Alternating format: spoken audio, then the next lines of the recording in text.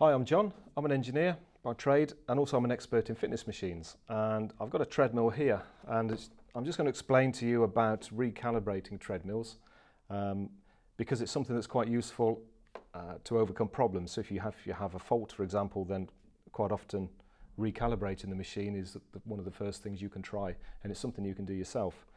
And it usually involves pressing certain buttons whilst inserting the safety key. So for example, some manufacturers might say, well, press the start button and the speed up button and press and hold them and put the safety key on, and then that gets you into what they call an engineering mode or a recalibration mode, and then you can page through the various aspects of that and press start or press enter, those kind of things, to actually initiate a recalibration sequence. And basically the recalibration sequence is the machine resetting itself. So it remeasures things like speed parameters and the incline or the elevation heights, and it sort of measures and resets that data and stores that data into memory. And because it's basically a computer in there, the data that's stored in there can sometimes get corrupt.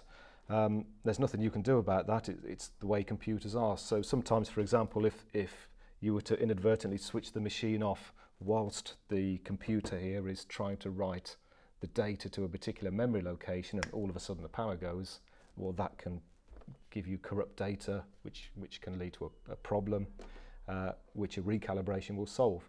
Also, things like lightning strikes nearby, power surges, those kind of things can also disrupt the electronics and cause data corruption, which can lead to this becoming something that's worth trying.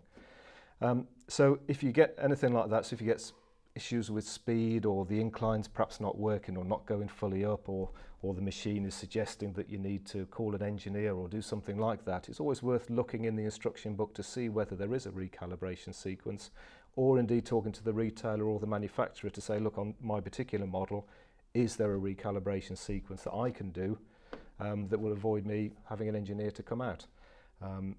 And quite often you'll find that there is, and it's always worth a go, because you might get lucky and that might fix the problem.